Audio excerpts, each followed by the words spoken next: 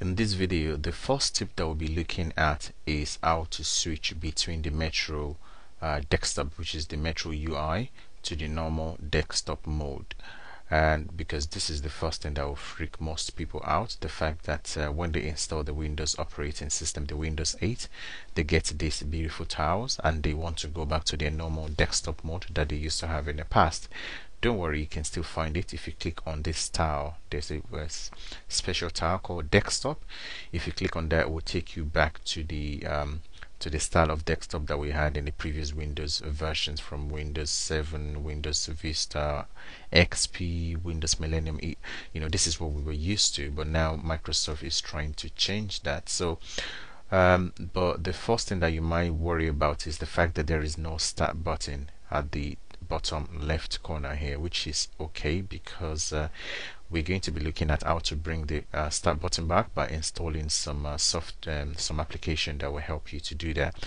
So in order to switch between these two modes, the first one that we're going to look at is if you put your mouse, the mouse cursor at the bottom left corner here, you will see a little pop-up. So if you just click on it, it will take you back. So you can switch between the two modes by clicking on that bottom left corner here. So as you can see, all I'm doing now is just moving my mouse here and clicking on it, and I can switch between the two modes.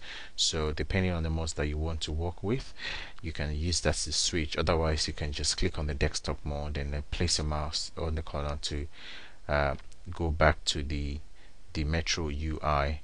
And this I'm actually calling it the Metro UI, but Microsoft has changed the name from being a Metro UI.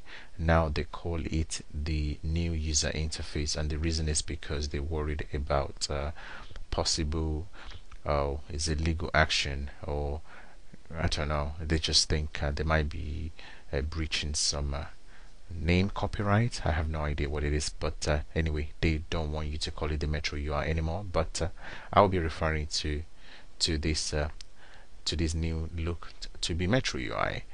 So another way that you can access or you can switch between these two modes is if you put your mouse to the top right corner over there, or the bottom right corner, you will see this bar called the charm bar. With the charm bar, you have a button here called the start. So if you click on that start, you can switch between that mode as well. So this is another convenient way to switch between the two modes.